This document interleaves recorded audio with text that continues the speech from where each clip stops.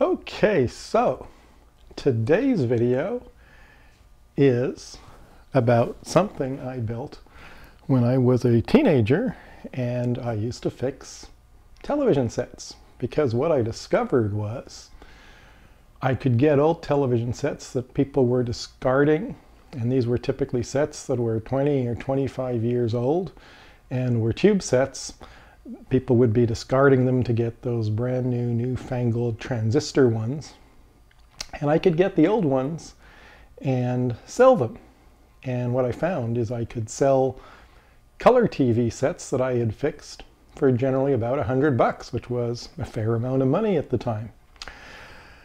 But there were also a lot of black and white sets. And this is part of the guts from an old black and white set. And it really is part, because on that old TV set, in fact, this piece of metal extended around and up and over and down on this side. And what I did is I cut the metal here and I cut the metal here, leaving just this section, which, if you are of my age, or probably even a bit older, you might recognize as the high voltage section of a vintage TV set. And what I'm going to do is open it up a bit so you can see inside. And this is what's known as the flyback converter. And it's the part that makes the high voltage that runs the picture tube. And for a black and white set, this device will typically produce somewhere around 16, 18, 20 kilovolts DC or so. For a color set, what you would end up with is probably 25, 30, 35 kilovolts. So this is a relatively low voltage. The way this works is we have a high voltage transformer known as the flyback. And it's called the flyback because it is also the device that provides the high pulsed voltage needed to move the electron beam from the right of your screen to the left when it's scanning horizontal lines. So that's where flyback comes from. But for our purposes, it's really just a switching power supply. The output of this transformer is over here, and it is the high voltage output at about 20 kilovolts or so, and it feeds into this tube, which is a diode, and the output of the diode goes around the back and up and out over here, and this is where we're going to get about 20 kilovolts DC for our experiments today. The tube, like any tube, has a heater heating the cathode, and the heater for this tube is rated at 1 volt, and it's supplied by this wire over here that does a single loop around the core of our transformer. So what that means is 1 loop around the core is equivalent to 1 volt. So to get 18 kilovolts over here, we have 18,000 loops in the high voltage winding. And you'll notice the outer part of the winding is sort of covered in some sort of goop, and that's to prevent corona discharge from destroying the outer parts of the coil. And one of the problems is the goop tends to crack over time, and these transformers fail. Luckily, this one is still working quite nicely. Anyway, we have a bunch of other windings, and most notably, one of them is attached to the top of this tube, and this is the high voltage driver tube that is going to provide power to the system. It essentially switches current on and off through the coil to produce a high voltage spike that's probably in the order of a couple of thousand volts or so, which is then up converted through the transformer to our 20,000 volts. We have another tube over here called the damper, and it was originally introduced to help linearize the scanning from left to right on the tube, but they later figured out that they could use this to in fact become part of a power supply, a early switching power supply, and create something like 5,000 volts or so, depending on the picture tube, to focus it. So that's sort of the high power, high voltage mechanism. And then there's one other part, and that is this little tube over here, right there. And that is the horizontal oscillator that drives the whole thing. And in fact, I had a problem with this tube when I tried to get this going earlier, and that is the thing would not oscillate, and it took me a while to figure it out. But what had happened was the pins at the bottom of the tube had become slightly oxidized, and they weren't making good contacts with the tube socket. And interestingly, that's actually not uncommon with a device that is as old as this one. Anyway, it all works rather nicely. So what we should do is in fact power it up and do some high voltage experiments.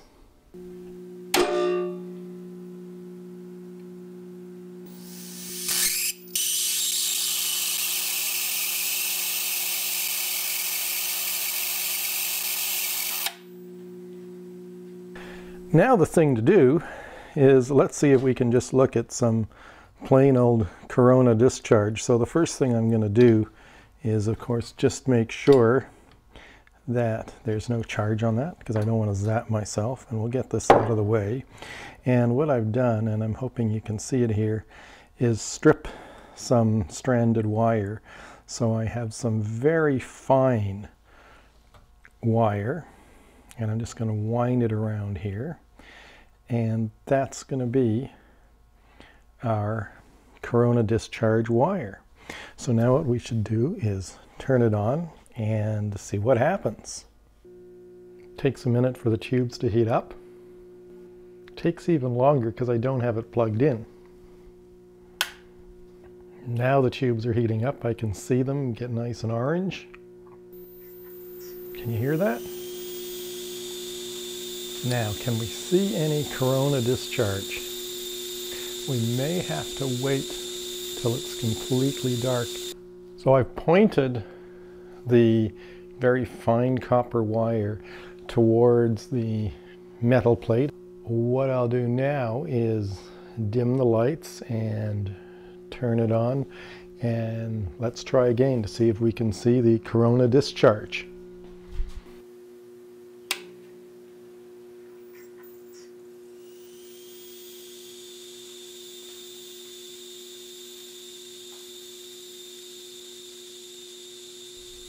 Now with corona discharge, what's actually happening is the air molecules right near the tip of the electrode are being positively charged. In other words, the electrons are being stripped away.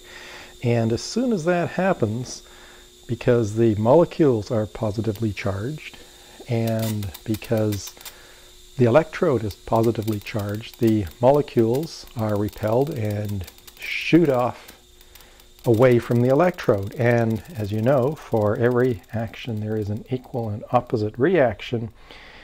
And so what we can do is actually make a little corona discharge motor. And what I'm going to do is make it using a piece of copper wire and a sewing pin. And the whole purpose of the sewing pin is really just to provide a nice low resistance axle for our engine to swivel on. So if I hold it like this, it can swivel nicely, but it's not actually going to turn when we charge it up until we do this, which is we'll put a little bend on the end of this electrode, and we'll put a bend in the end of this electrode, like that. And if you imagine that this is now charged to 20 kilovolts, we're going to have air molecules spewing off in this direction and air molecules spewing off in this direction. and that will in turn push our copper wire so that it moves in a circle. So let's try it.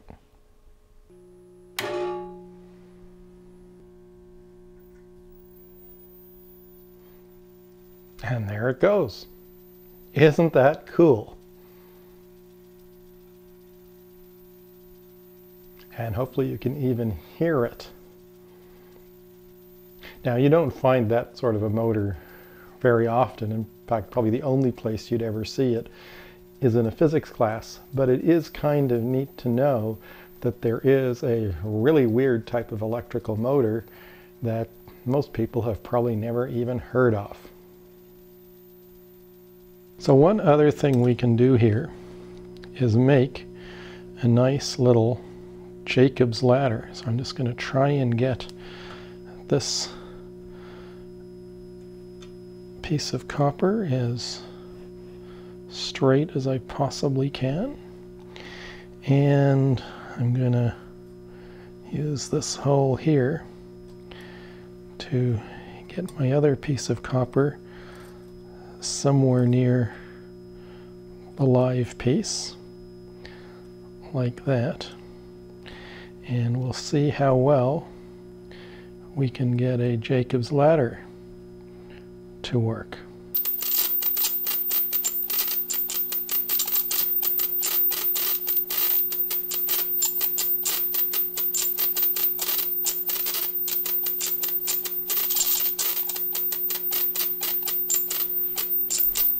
You might be wondering why I have this oscilloscope set up, and it's because when I got this out and got it going, I found it was kind of flaky, and what it was this little tube here was not making very good contacts with the socket it was in, and that's not untypical for a very old piece of tube electronics.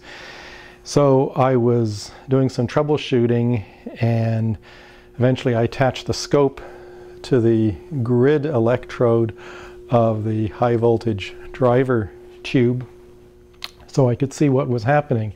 And I've just left it on there now because it's a good way of making sure that our 15 kilohertz oscillator properly starts up. So we'll actually do that so you can see it happening. So I've just turned the power on, and the tubes are beginning to heat up. And there you can see the waveform that gets applied to the grid of the high voltage tube. And sure enough, the thing started up properly and is producing high voltage. One neat thing we can do is use some aluminum foil and make a little electroscope to look at the charge on our high voltage generator. And to do that, all we need to do is cut a couple of maybe half-inch strips off a piece of aluminum foil from the kitchen. And what we'd like to do is put the strips together like that, and we're going to use our multimeter to make a little hole in the one end. And now we will put a piece of wire on the high voltage generator to hold our electroscope leaves. So I have this piece of thin copper wire, and I'm just going to twist it around our high voltage cable and straighten it out so it sticks straight up, and then we'll bend it over like this and put a little kink in it maybe. And now what we'll do is hang our electroscope leaves on it like that. And now that we've done that, we should see if the electroscope works. And to do that, I'm going to turn on the power.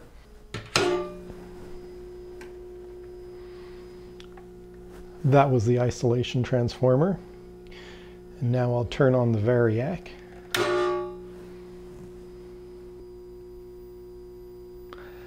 And there, the electroscope worked so well it actually blew one of the leaves off.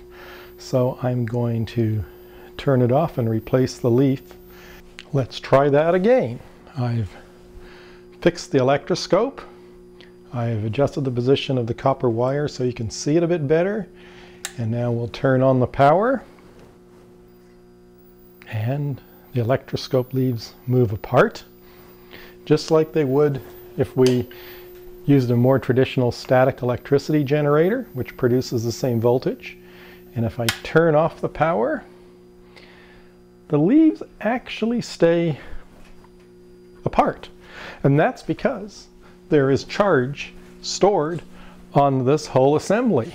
So what I'm going to do is use the screwdriver attached to the high voltage device chassis to discharge the system, and there we go. The electroscope leaves came together as we would have hoped.